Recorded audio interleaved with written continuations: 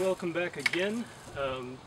In this video I'm going to pretty much revisit the Obi Ani or shoulder roll move and go into more detail about it because a lot of people still have a little bit of trouble with this move, especially making it look smooth. And there's pretty much three concepts I want to cover in this video in order to help this move look smooth.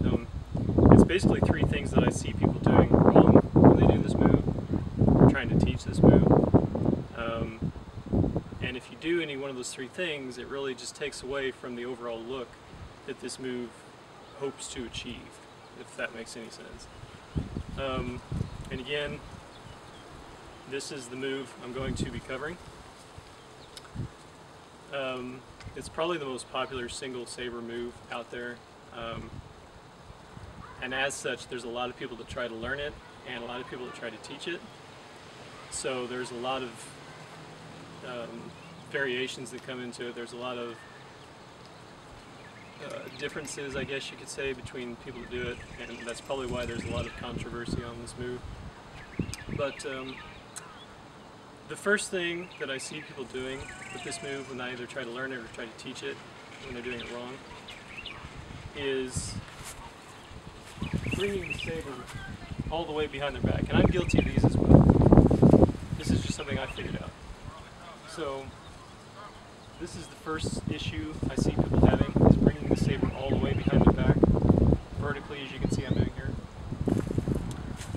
And the reason you don't want to do that is because if you bring the saber all the way behind your back, then you have to turn your body more to get the saber back to the front.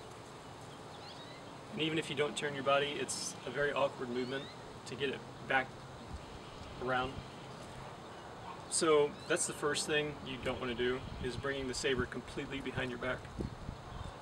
The second thing I see is what I call a scooping of the blade. And it really comes from that pulling the saber behind your back.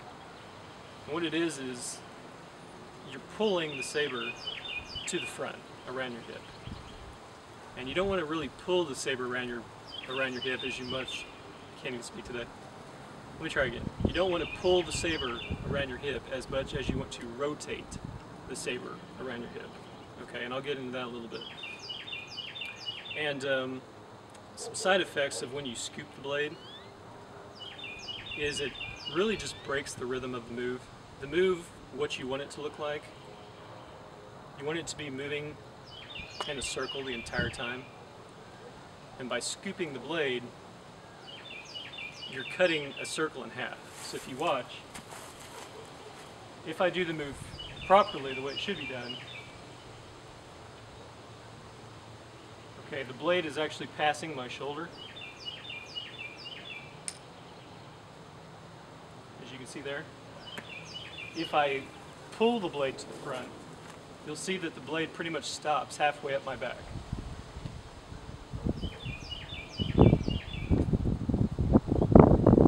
Okay, so it's basically cutting this circle in half. Okay, so that's the second thing. The third thing I see people doing is, as they bring that blade to the front, they bring it way out in front of them.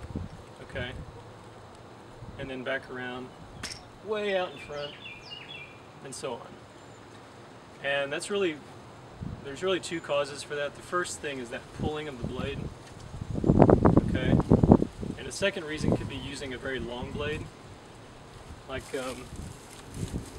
I'm used to initiate blades, which are 24 inches, and here I'm using a 32-inch blade. So if I were to do this move with a 24-inch blade, you know, I could almost pass it in front of me like that. Whereas with the 32-inch blade, I have to go way out here to do that. Okay, so if you're pulling the blade, that's another cause for that, is having an extra long blade. But if you're doing the move properly, the blade length doesn't really matter because you're rotating it around instead of pulling it out. So I'll go ahead and break the move down and show you how it should be done, avoiding these three things. first thing, again, as I said, is bringing that saber behind your back like that. Instead of doing that, let me back up a bit.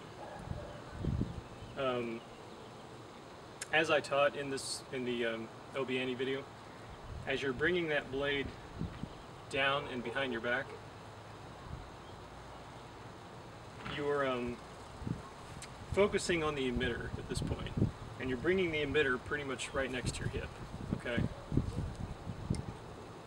So right there. So instead of going all the way behind my back, I'm coming horizontally with the emitter next to my hip. Okay, right there. Now the second thing, once I'm here, my focus shifts from the blade to the pommel. Okay, so here, pretty much as I'm in front and going to the back, my focus is on the blade, and I'm rotating the blade in a circle. But when it gets to this point, it shifts to the pommel, and then I focus on rotating that blade, or that pommel rather.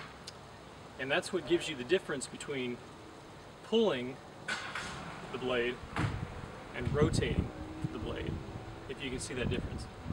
Okay? So once I come here, I bring the emitter close to my hip, my focus shifts to the pommel, and I'm bringing the pommel as close as my body as I can get it. And I'm rotating it in a circle in front of me. Okay? Just like that. Rather than pulling it horizontally around my hip. So hip, pommel rotates. And as you can see, as I do that, the blade pretty much rests in the crook of my arm here. And that's what allows the blade to actually pass my shoulder like that. Okay? So rotate the pommel in front of you, and the closer you can keep the saber to your body at this point, the better it's going to look. Okay? So from this point, you're bringing the pommel in a circular motion all the way in front of you. And when you get it to the top, then it completes that circle and goes right back into the move. Alright, so by putting all those together, you're preventing that by bringing the saber next to your hip.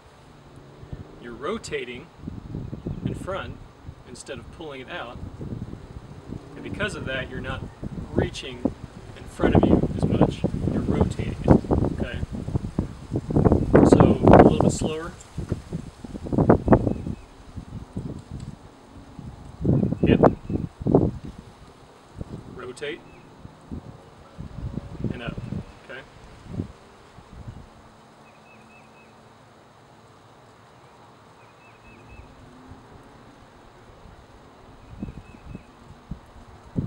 Now, if you watch the blade throughout this move, it is constantly moving in a circle.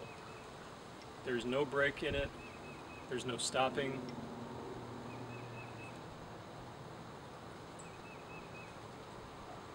And because of that, the move looks a lot smoother.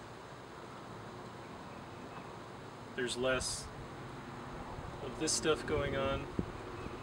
There's less turning of the body to get the saber back in front.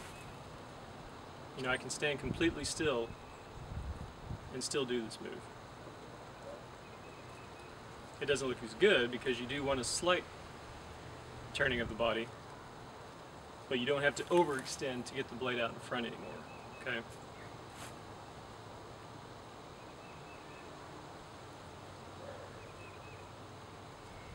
All right. So that's the way that move should look. And you achieve that because of that pommel rotation in front of you. That serves many purposes. It serves to rotate the blade past your shoulder. It serves to keep the saber moving in a circle, and it serves to keep the saber close to your body instead of way out here. Okay. One way you can practice that rotation is when the saber comes next to your hip. You can actually take the saber in a very, very loose grip to get that rotation. And then when you bring it up to the front again, then you can close that grip, okay? So at this point, you can actually really loosen that grip, and that'll help it keep it closer to your body. So from right here, that's pretty much my grip, okay? Again, you don't have to do that. That'll just give you the feeling that you need. I can actually do this with a closed grip throughout the entire move. It doesn't look as good, it doesn't feel as good.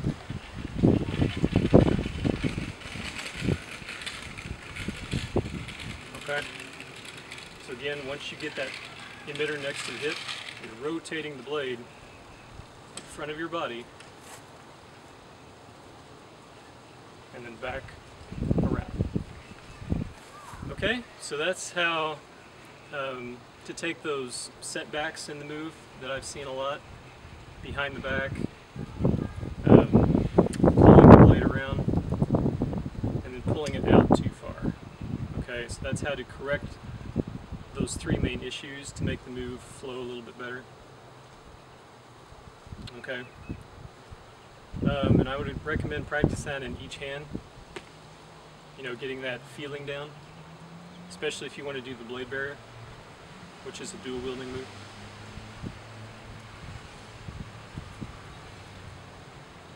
Okay, so hopefully that helped. Hopefully that helped clarify some things that people were having issues with. Those are probably the three main setbacks that I see a lot of people having with this move, especially when doing it fast. Again, if you want to practice this, practice it very slowly and really focus on getting that pommel rotation in, because that really is the key to this move and making it look smooth, okay? That part there, okay? So hopefully you found that helpful, hopefully you learned from it, and I'll see you in the next video. Thanks.